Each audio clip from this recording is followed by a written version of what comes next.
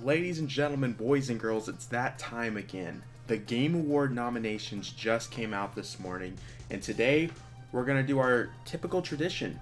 We're going to vote in every category what my favorite game was in that category. I always enjoy doing this because I feel like it makes a great debate, great conversation. Also, you get to see from my point of view why I like this game and why I don't like this other game. So I'm very excited. I did already see the nominations. Let's just go ahead and get right into the voting. So there's going to be some categories that I have no idea what I'm voting for, and this is going to be one of them, the esports stuff. So I'll be honest with you, I have never watched any of these esport events, so I'm gonna go with PUBG Mobile because I feel like it's funny that there's a PUBG Mobile esports event. Like, who would want to do PUBG Mobile? Who decided? I'm sorry, I'm not trying to make fun of the PUBG Mobile fans, but like, to have an event off that. Okay, now this is more of our topic right here. This one's a good one to talk about. So obviously we have Elden Ring as one of people's most anticipated games right now. I don't care about Elden Ring. I'm gonna be honest with you. It just looks like Dark Souls to me. That's not a bad thing.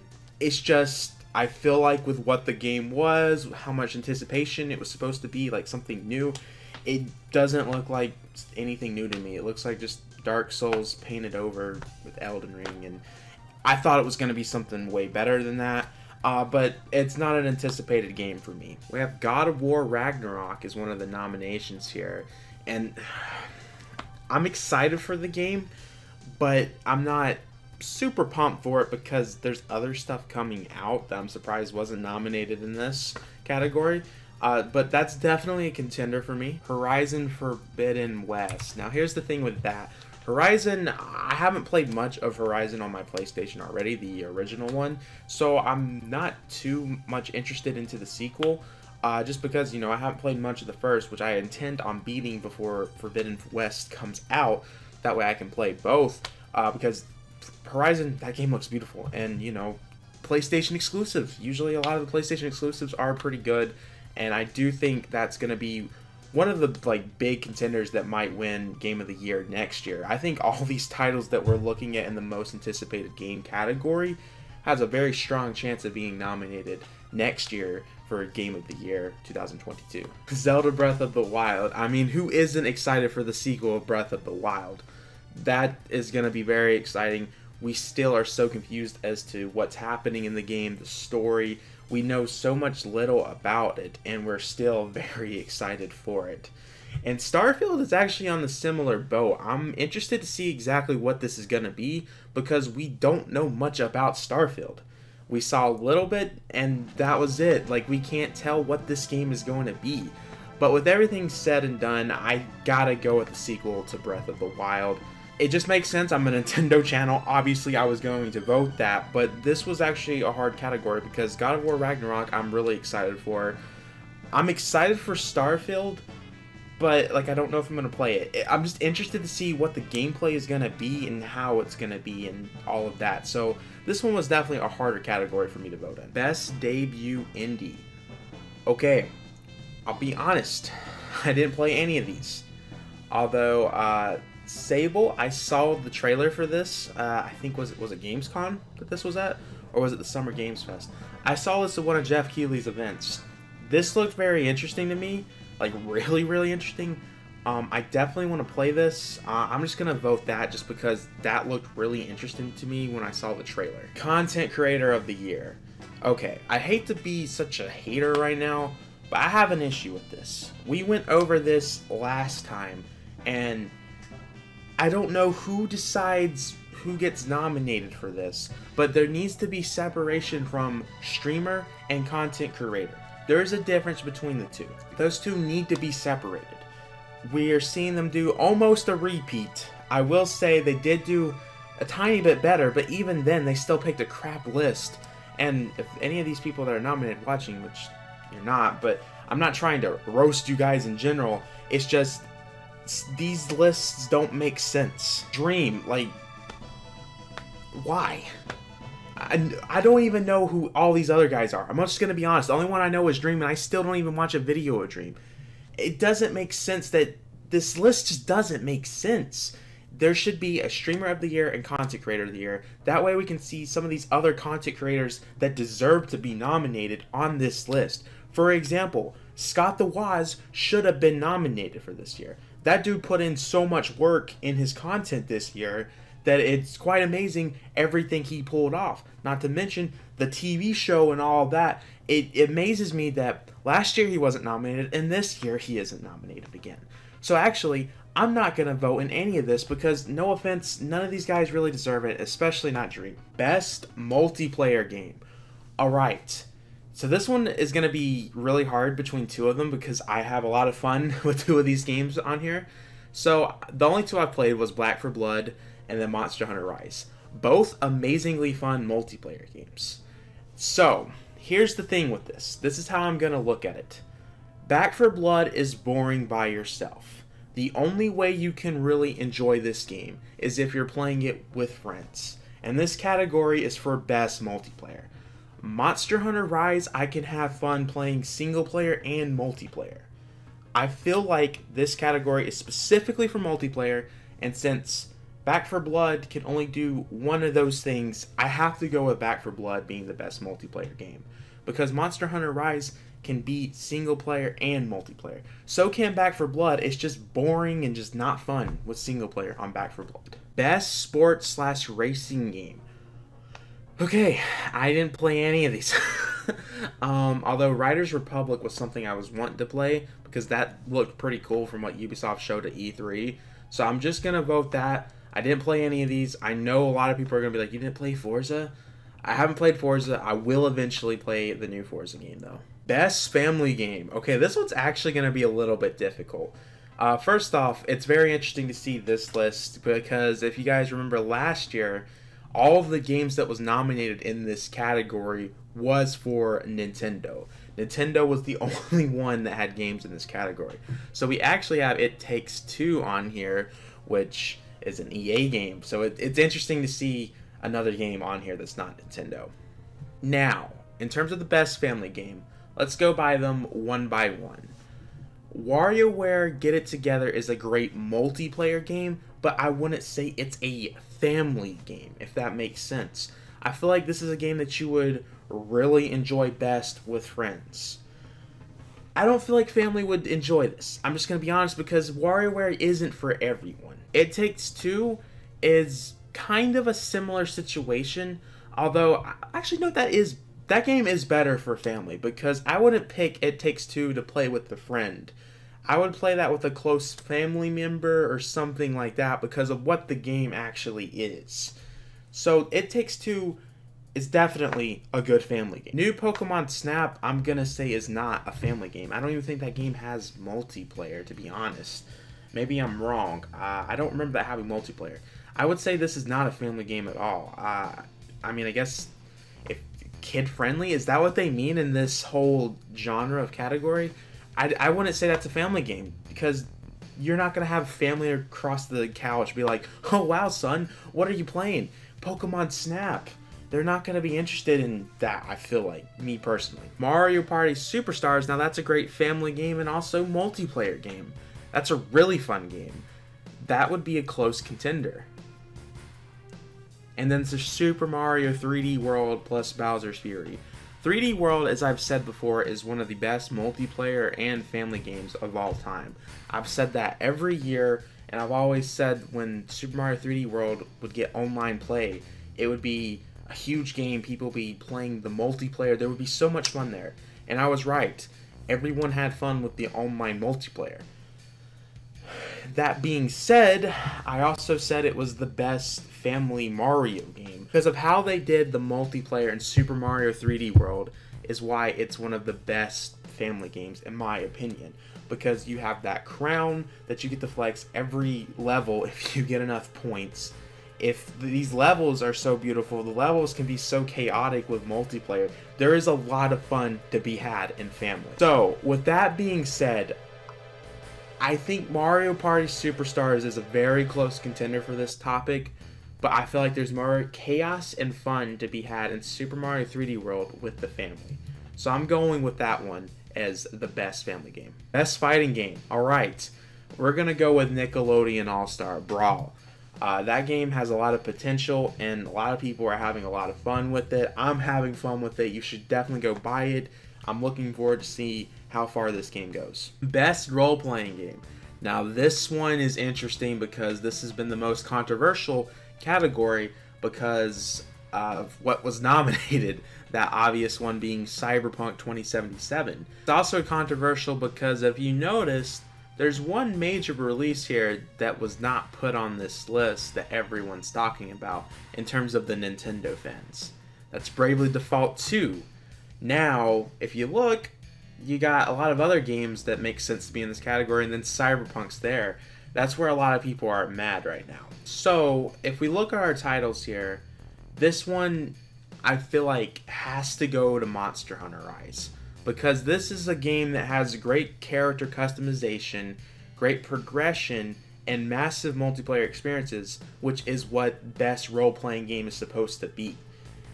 I feel like out of all these titles, Monster Hunter Rise did that, and is still doing that with all the updates that they're doing, not to mention the big expansion pack that's coming out later next year that's going to add so much more content, plus story content. I think Monster Hunter Rise dominates all of these games here for best role-playing game. So I'm gonna vote Monster Hunter Rise. Now, I played Cyberpunk 2077, and I tell people that I really like the game. And so I know a lot of my friends was expecting me to vote for Cyberpunk, but Monster Hunter Rise is the only thing that makes sense for this category. Best action adventure. Oh wow, I have a lot of these titles. One that I wish I would have been able to play before this video, that being Guardians of the Galaxy. But I don't think that game would have won for me in this category. I feel like the best adventure game out of this, although I haven't played Psychonauts, I got it, I haven't played Ratchet & Clank, and I've seen a lot of Resident Evil Village. I feel like the only right answer for this category is Metroid Dread because of how much adventuring you have to do in that game and all the puzzles that you have to solve with going back and forth at previous locations that you did in Metroid Dread. This one just makes the most sense for that. Not to mention the action is great with some of those boss fights. This game makes the most sense for this category, so I'm voting Metroid Dread. Best action game. Now, there's one pick that I feel like we should have seen a lot nominated for. That's Returnal. Returnal is not nominated for Game of the Year, and I think that's a big mistake on the Game Awards part. This game should have been nominated in other categories, in my opinion. So, yeah, Returnal's a great game. Great action game, great rogue game, just great everything in general. There's also Back 4 Blood here, which is another game I played. There's Deathloop, which I did not get a chance to play, but I didn't play it because they advertised the crap out of that game, and I'm just like, I'm tired of seeing it. I felt like I was in a Deathloop, to be honest, with the amount of times I was seeing that game. The two games for me I'm going to have to vote for is going to either be Back 4 Blood or Returnal. Now, from a action point, combat is what we're going to be looking at when it comes to that. Back 4 Blood is great and all, but from a combat standpoint, Returnal crushes it with the amount of guns, the amount of other moves that you can do in the game. There's a lot of strategies that you have to do with that. Also, because of it being a rogue game, I feel like Returnal beats all of these games because of that. Best VR game. So, I actually was supposed to play Hitman 3, but I forgot to do that earlier this year.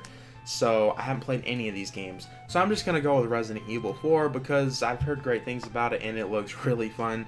And I'm hoping to play that later this year. This one, with what it's describing it in the description, of recognizing software and hardware that is pushing the medium forward by adding features, technology, and content to help games be played and enjoyed by an even wider audience.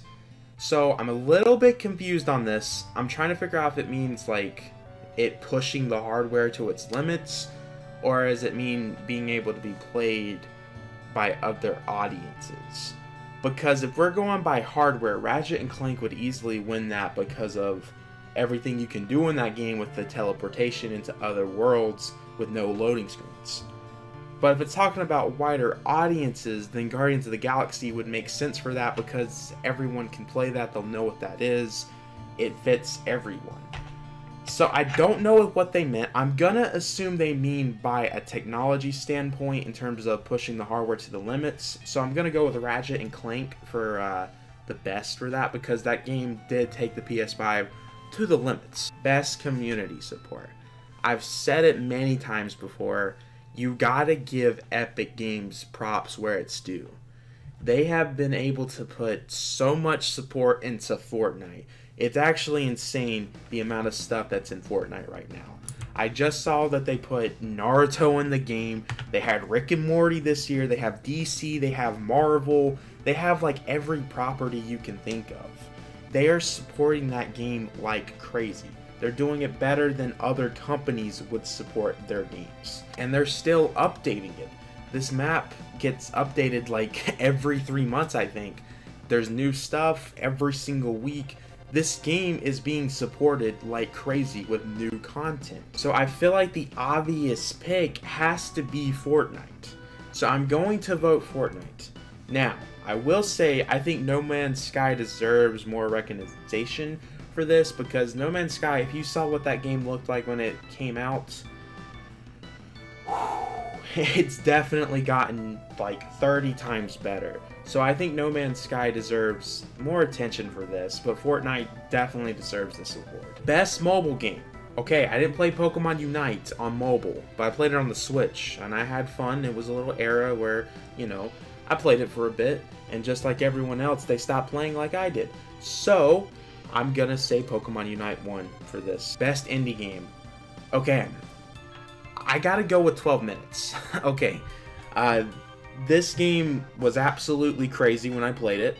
I think it's really cool how many different endings, how many other routes you can take with this game, how many deaths that you can die in with this game.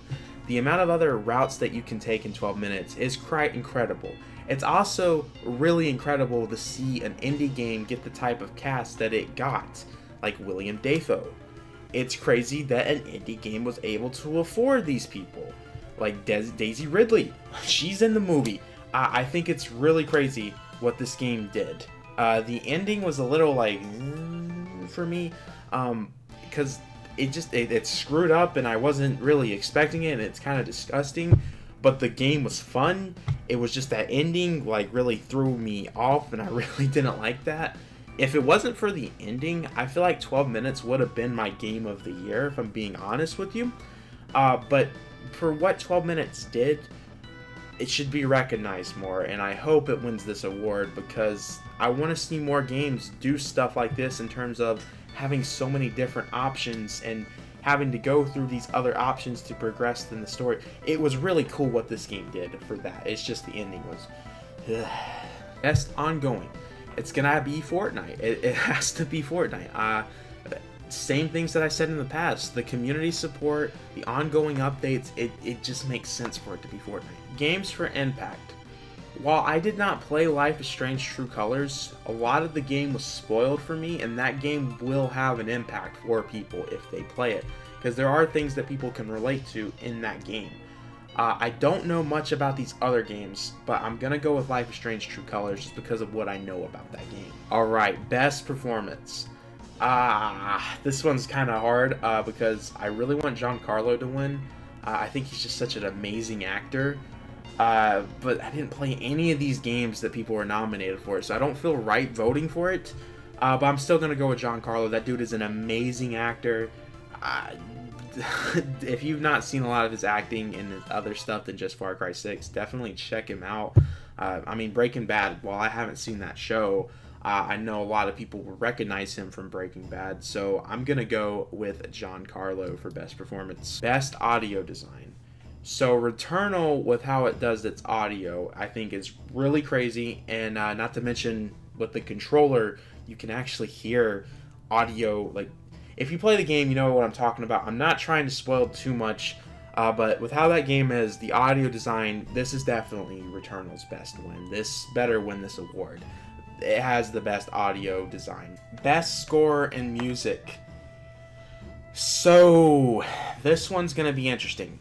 I have heard the game version of Guardians of the Galaxy, its soundtrack. It's a good soundtrack, and I actually really like Cyberpunk's soundtrack. I haven't seen the other game's soundtrack, so it's gonna be tied between these two guys. I gotta be honest, I gotta go with Cyberpunk on this. I know a lot of people are gonna be mad at me on that one, but Cyberpunk's music actually had me Google some of the soundtrack and made me listen to it. So I liked some of the songs that was played in Cyberpunk, and also fits the narrative of Cyberpunk. It does a good job of being in that Cyberpunk world. I feel like I think it did an amazing job, but so did Guardians of the Galaxy, because the music from that game is pretty good. But I'm gonna have to go with Cyberpunk on this. Best art direction. This actually has to be Ratchet & Clank. While I haven't played the game, with what it did, again, with the PlayStation 5 hardware and the direction it went, it makes sense for it to be Ratchet & Clank, because that did the best, in my opinion. Best narrative for outstanding storytelling and narrative development in a game. So I haven't played any of these. So I'm just gonna go with Guardians of the Galaxy. Best game direction. This one's actually gonna be difficult. Returnal's the only one I played out of these 5, but we got Ratchet & Clank in this, and I think that game has really good game direction, but so does Returnal.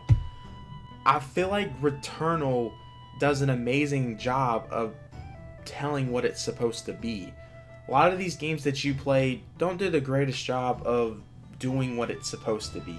Returnal does it best on what it's supposed to be. So I feel like it's gotta be Returnal on this, in my opinion. Game of the Year. Wow, there's some interesting nominees here, but I'm gonna be honest, I really feel like Returnal should have been nominated here. I'm a bit upset that it wasn't, because I guess it makes sense. A lot of people didn't get a chance to play Returnal, but I feel Returnal deserves to be here. We got Deathloop. I'll play it eventually. It's just that game was advertised everywhere, and I just want to be done hearing about the game. Takes-Two is something I really, really want to play. I just don't have anyone to play it with. Metroid Dread, we'll get into that later. Psychonauts 2 is something I should have played. I have it on Xbox Game Pass, I just didn't get a chance to play it. Ratchet & Clank is a similar situation. I should have played that game. Resident Evil Village is another game I should have played. The only one I actually played here was Metroid Dread. But honestly, Metroid Dread was going to be my game of the year either way, because when I played it, I knew immediately that it was going to be my game of the year. Just because of how the game is, how addicting the game was, how fun it was, how everything about the game was amazing. I knew Metroid Dread was going to be my game of the year when I finished playing the game. Now the question is, can it beat all of these games? I don't think so. I don't think Metroid Dread is actually going to win Game of the Year this year.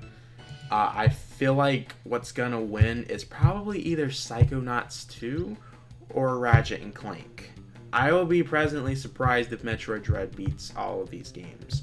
I hope Metroid Dread wins, but I don't think it's going to happen. Well guys, that was my nominees for the year. I want to know what you guys think. I know I didn't do a good job of playing all these games this year, so hopefully next year we'll do way better.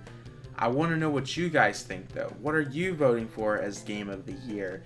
And was there a disagreement on my list that I voted for? I want to know what you guys think just in general. Let's have a whole debate in the comments down below. Well guys, I've been talking for way too much.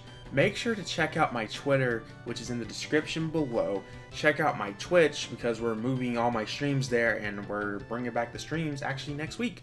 So definitely check my Twitch down, which is in the description below. Check out my Discord server, check out the podcast that I'm a part of. Check all of that stuff out in the description below. We're also going to be streaming the Game Awards this year. We're going to do a pre-show also, so yeah, be there. It's going to be exciting. I will see you guys all in the very next video. Peace.